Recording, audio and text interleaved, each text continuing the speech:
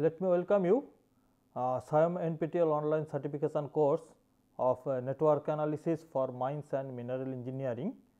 This is the lecture 5 and in this lecture we will discuss the rules of dummy jobs, redundancy and cycles. So, before that let us retrospect what we have covered so far. At this point I believe you have already observed the lecture 1, 2, 3, 4 and from that now you are accustomed with the activity on network on nodes network diagrams. You also accustomed with the activity on arrow diagrams and you know what is called network, how the jobs are identified and all these details are known to you. And also in the last class we have discussed that how the dummy jobs are required in the activity on arrow diagram to plot the network for the understanding of the user to identify which are the predecessors and the successors jobs for a particular job. But to cater that problem, activity on node diagram is much easier, where the jobs are identified in the node and thus the predecessors and successors can be easily connected with the arrows from one node to another node. Where arrow activity on arrow diagram, their nodes are only for the showing the initiating and the terminating point, and that is why arrows are basically depicting the jobs. So, this so far we have accustomed with all these things, and in the last class we concluded with a big network jobs and activities table was given to you, and I asked you to try to solve that in your house by your own. I believe that civil engineering problem has been solved by you by yourself, and I show you once the solution of that one. This is the solution of that one. Now I am showing you, and this problem is also available in the West and Levy's book. You can follow the same for getting the details of that one. So, this is the activity on node diagram for the solution of that problem, and the next one is the activity on arrow diagram, and you can see you need to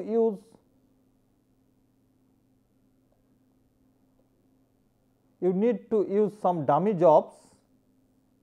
You need to use some dummy jobs in this activity on arrow diagram. So, these dummy jobs are there, but in activity on node diagram that is not required. So, unfortunately, instead of the dotted line I forgot it. So, it is showing in a color line, but these are the dummy jobs. So, but the general understanding is that dummy jobs has to be mentioned in a dotted line, and you last time also in last lecture I have also mentioned it. So, you do not forget to put the arrow.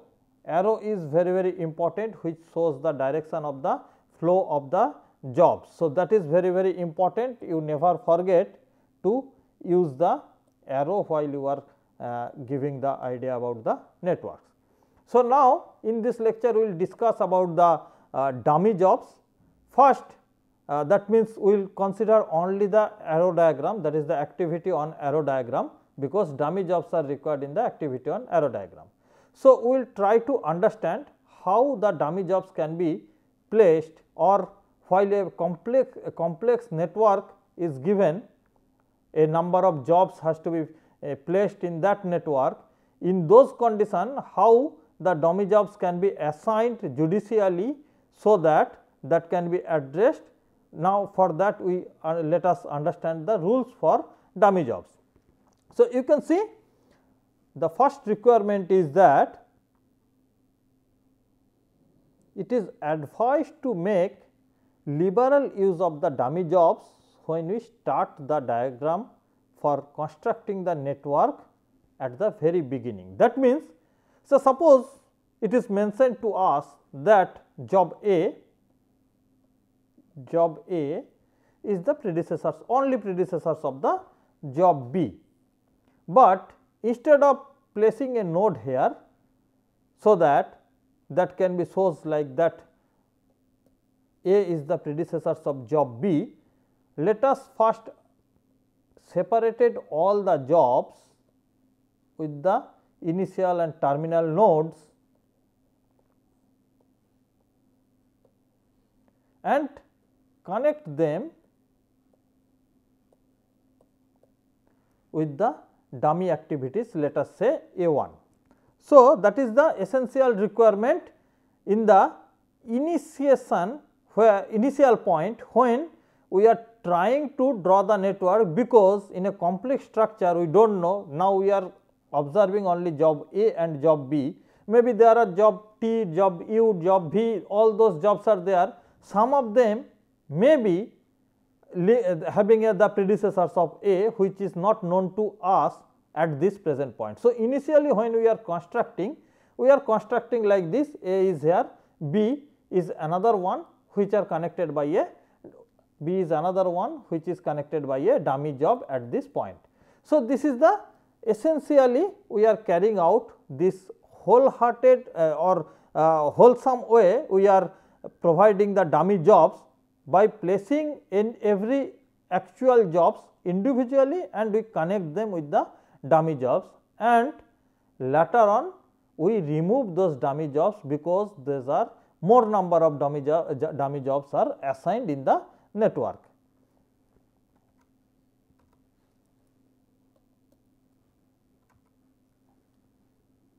So, let us see the first rule. The first rule is that if a dummy job is the only job emanating from its initial node, it can be removed. So, if you see this activities, in this activity you can see the first job A here, second job E is here, and the B, C and D, these three jobs are having predecessors A and B is having another predecessors E. So, we can draw the table is like this: A, B, C, D, E, where A is having predecessors none, B is having predecessors A and E, C is having predecessors A, D is having predecessors A and E is having predecessors none. So, we are trying to construct this one, and by that way as we have individually distributed those each and every activities. So, this is the activity E and A placed here, B, C, D are placed here, and the dummy activities A1, A2, A3 are assigned to B, C, D to show their dependency on the A as their predecessors, and also the E1 dummy job is assigned here to show the dependency of B as the predecessors on A on E. So, this is the way it is distributed, but we feel the more number of dummies are assigned. So, we need to reduce some dummies from that diagram. For that, what the rules we are following? The first rule is the dummy job which are only job emanating from its initial node can be removed, and that is why the E1 dummy job is removed and we directly connect the E to the job B as its immediate predecessors. Now, see the rule number 2, which is telling that a dummy job, if it is the only job going into its final node, it can be removed.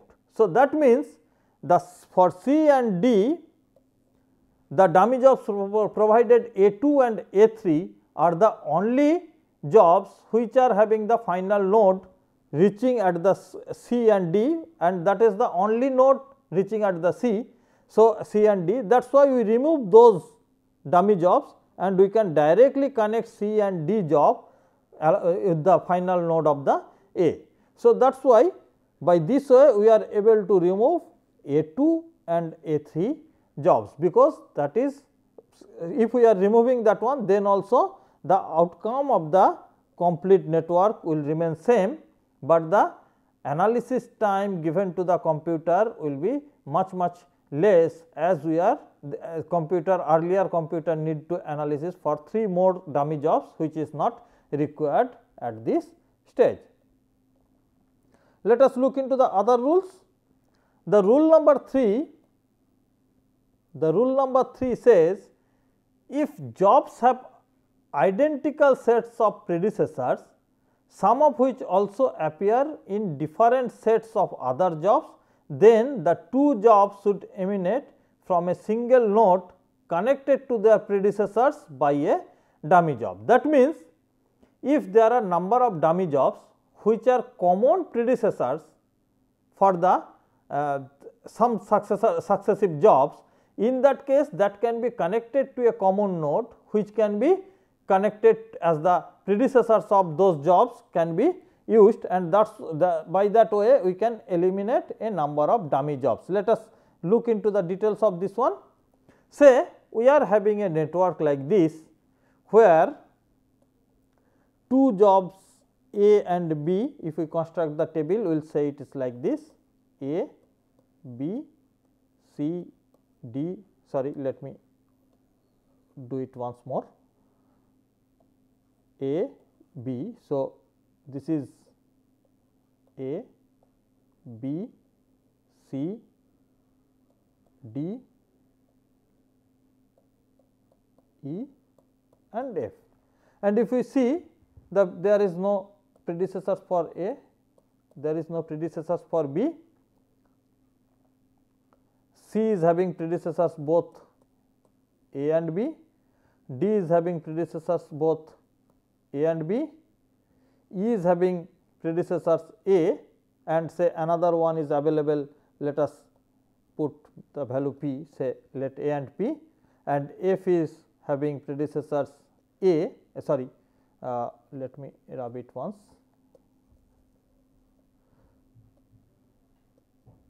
Say B, and let us term it as Q.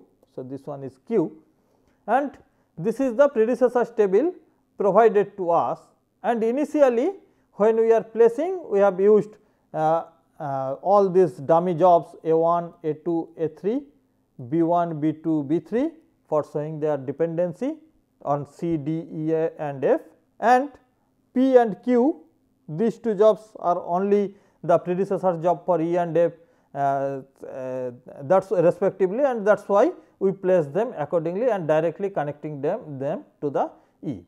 But in this case, as per the previous rule we have discussed, you can see for C and D the only 2 predecessors are there, and that is A and B, that is common to them.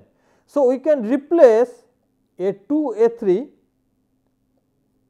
B1, B2 with a common joining point from which the C and D can be coming out. So, let us see how we are solving this one, or reducing the number of dummies.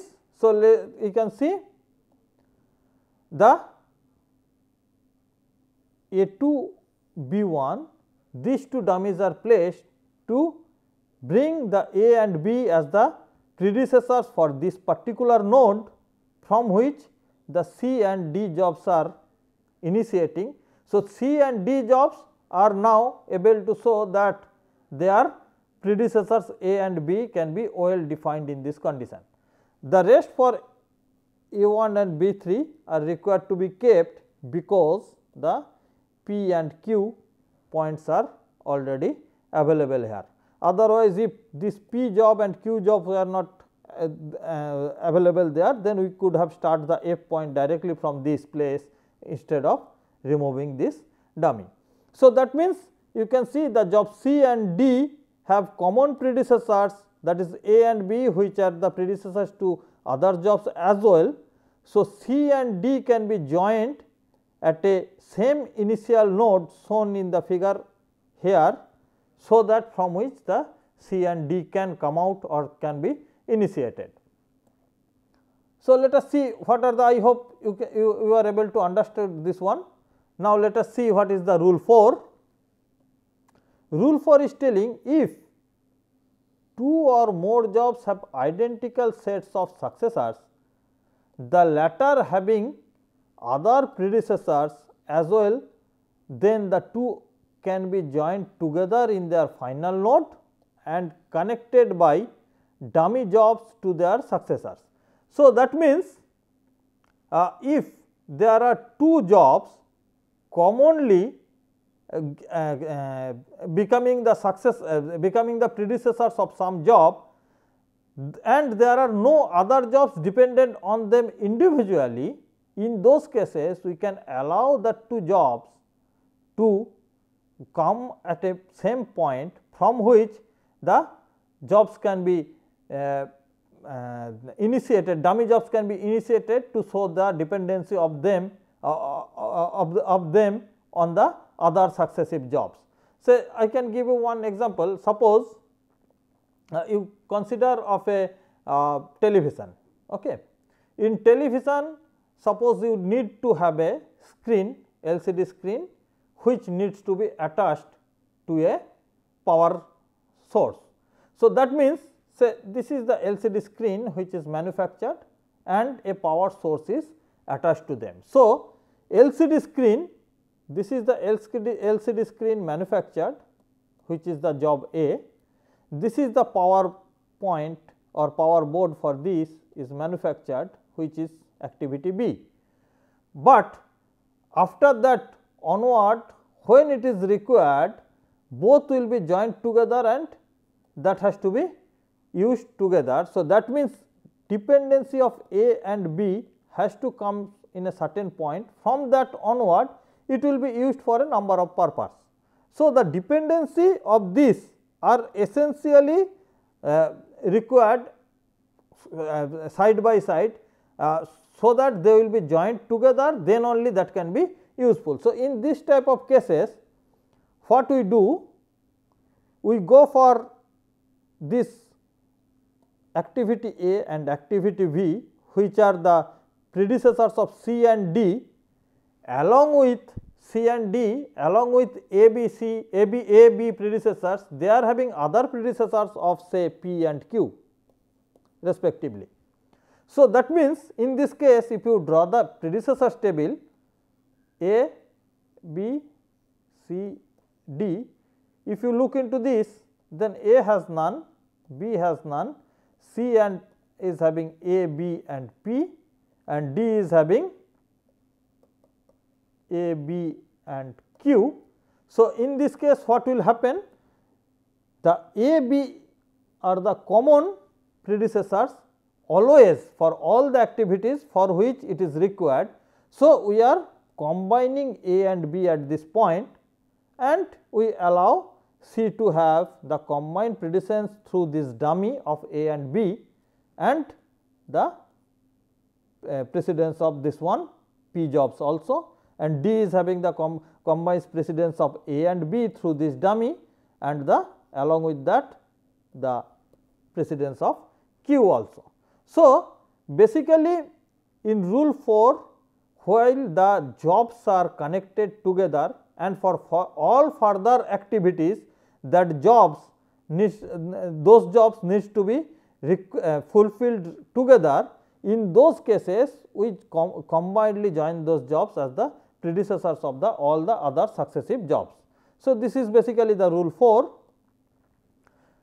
Now, let us look into the rule 5, which says the dummy jobs which show predecessors relation already implied by other jobs, dummy or regular, can be removed as the redundant. So, the new term has come which is called redundant. So, if you see in this particular activities where A, B, C, I think this one is another one, D, and say this one is E.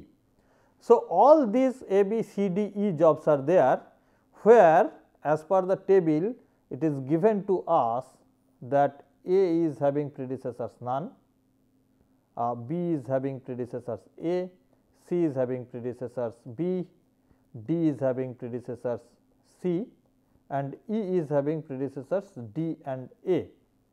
So, as per this given format, we have tried to compute this one and to give the dependency of A to the successive job E, which is not the immediate successor of A, but the distant successor of E, we provide a dummy job A1 at this position. So, this dummy job A1 is provided only to construct the network as per the given table is provided in the problem. But if you look into this in some other way, you can see for job B we need A has to be completed beforehand. For starting the job C, we need the completion of B beforehand, which in turn required the completion of job A beforehand. So, that means whether I am mentioning or not, the job C can only be initiated if the job A is already complete. Similarly, the job E can only be started if the job A is complete, because on which the B, C, D etc. are dependent. So, E can be started only if the job A is already complete, and in that case whether I am mentioning that E is a predecessor of E or not, A must be already covered before the starting of E. That means, if we look into this in some other way, say A is the immediate predecessor of B and B is the immediate successor of A. Similarly, B is the immediate predecessor of C and C is the immediate successor of B, but in other way A is the distant predecessor of C and C is the distant successors of the A. So, basically the precedence and succedence are of two types, one is the immediate predecessors and another is the distant predecessors, and in other ways other term there is immediate successors and there is distant successors. So, if you see into this, you will find out, say for job H in this example, having the immediate predecessors of F and G, and M, the H is the immediate predecessors, but F and G are the distant predecessors. So, basically if I am mentioning A, I am mentioning A as the immediate predecessors of D, it is also the distant predecessors of D. So, that is why mentioning A as the immediate predecessors has no meaning, but unnecessary if we are mentioning it, then the while we are mapping the computer program, the computer will be camouflaged. So, that is why unnecessary, it takes longer time for the analysis, it also may arrive at a difficult condition. So, redundancy often shows up, that is this phenomena is called redundancy, and redundancy often shows up in a network not just in connection with the dummy jobs. It does not cause any problem as far the logic is concerned, but it makes network complicated, add extra dummy variables, and in other term it also takes longer time for the solving of the network. So, redundancy if exists among the predecessor set of any job, one of the jobs is a predecessor of some other jobs in the same set. So, we have to remove the redundancy, that is the essential requirement while we are carrying out the network analysis. So, this is another example of the redundancy is shown here, where it is shown that the M has the predecessors F, G and H. M has the predecessors of F, G and H. F, G are also predecessors of H, which we have already discussed. So, we can come out with a network like this instead of having a constructed network like this. So, this is better for us not to go for this one, because putting these two arrows showing the dependency of M on F and G is of no use.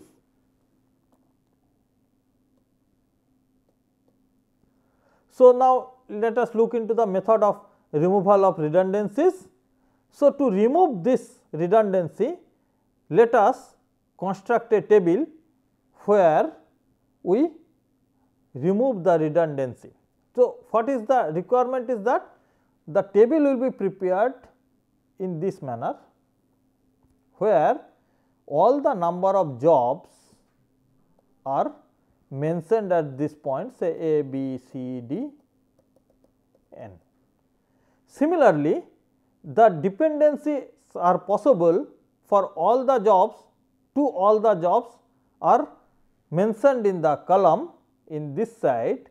So, it is again A, B, C, D, E, and for up to N we will formulate it. So, it is basically N by N table where we will mark the dependency in each and every box. So, that means, say if A does not have any predecessors, we will not provide anything in this, we will leave all the boxes blank. Okay, let us prepare the box like this. So, we will leave all these point boxes blank, but suppose B is having A as its immediate predecessors, we will mark a cross on A and say for rest it is not mentioned. Suppose C we are marking as the mentioned B is the immediate predecessor. So, we will mark an X on the B as the immediate predecessors of C, and nothing is mentioned at this point, but as B is the immediate predecessors of C and B is having the predecessor of A, that means A is becoming the distant predecessors of C, as B is dependent on the A. So, A is the distant predecessors of C and we will mark a circle in this box. So, basically by this way we are able to mentioning the cross for the immediate predecessors and circle for the distant predecessors. So, by this way if we try to mention this one, suppose it is mentioned as that D is having immediate predecessors, A is having none, B is having A, C is having D, C is having B, and say it is mentioned D is having C and A. So, what will happen? As per the mentioned table, we are placing a cross for D as C and as well as A, and then we go for trying to search out who are the distant predecessors of C.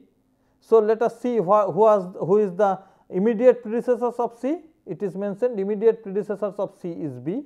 So, we will make a circle at B because B is the distant predecessors of D. Now, after getting this B as the distant predecessors of D, let us check who are the predecessors of B. So, looking at this we have found the predecessors of B is A. So, we will mark a circle at A because A is now becoming the distant predecessors of D. So, you can see there is a point A where we are having cross and circle together. So, that means which as per the table we are saying that this is the immediate predecessors, that is actually our distant predecessors also. So, it is not worthy at all to mention a distant predecessors as the immediate predecessors, though it is understood the which is the result of the A, that is essentially required in the D, but the time requirement of manufacturing that one is already taken into the network in the first point as the job A is already there. So, the distant activity, distant predecessors is already complete as A, and that is why it cannot be mentioned as the immediate predecessors here. So, we have to remove A from the table as the immediate predecessors of D. So, this is the way we are basically removing the redundancy in a network. So, the same is now showing here for the given example. You can see A does not have any predecessors, B is having A, C is having A, D is having B and C, E is having B and D, F is having C and D, and G is having B, D, E, F. So, all the immediate predecessors are mentioned here, B as A, C as A, D as B and C, E as B and D, and G as this is E as B and D, F as C and D, and G as B, D, E, F. Now, let us see place the distant predecessors of this. So, after placing the distant predecessors, you can see when we place it for D, we have got a distant predecessors A here. When we are placing it for E, we have found the distant predecessors A, B and C are mentioned, and you can see the B at this point is mentioned as the immediate and distant both the predecessors. So, in the previous table as we have carried out, this B can be removed as the immediate predecessors from job E. Similarly, we have got for job F, where C is coming actually for both immediate and distant predecessors. So, no C can be required as the immediate predecessors. For job G, similarly you can see the B and D are mentioned here as the immediate and distant predecessors both. So, we do not need B and D here. So, if you look into the table now, you can find out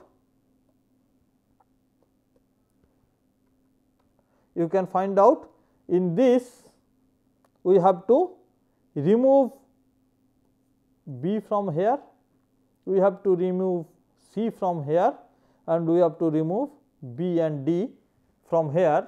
So, that the new table will be A, B, C, D, D and E, F, and accordingly we can construct the network. So, I hope you are now able to understand how to remove the redundancy. You can have your own terminology, but this circle and cross is a very good option for carrying out this one. There is another problem may arise if the redundancy leads to a cycle. Cycle means if it is shown that job A is depending is having a successors of job B, then job C is mentioned as the successor of B, then say job D is there, which is mentioned successors of C, but A is mentioned as the predecessors of D. So, what is happened if A is mentioned that A needs a predecessors D and D needs a predecessors C, which in turn is having distant predecessors A, then it creates a cycle condition. So, this cycle condition if it is arises, this is impossible to solve. So, in this type of case, it is essentially required, or the constructor of the network must be very careful to check whether any cycle is existing in the network path or not. If it is existing, then all the dependencies has to be redefined and the cycle must be removed prior to the analysis of the network. So, I hope this is the way we can remove the dependency of the dummy on the dummy jobs. We can remove the redundancy and we can take care of the cycle situation which can be arised in the network analysis. So, I expect that now you are able to practice the construction of network more for the more critical cases. You use more number of activities for the construction of the network and find out the dummy jobs, search out for the removal of the redundancy, search out for the cases where the cycle condition may arises. Thank you.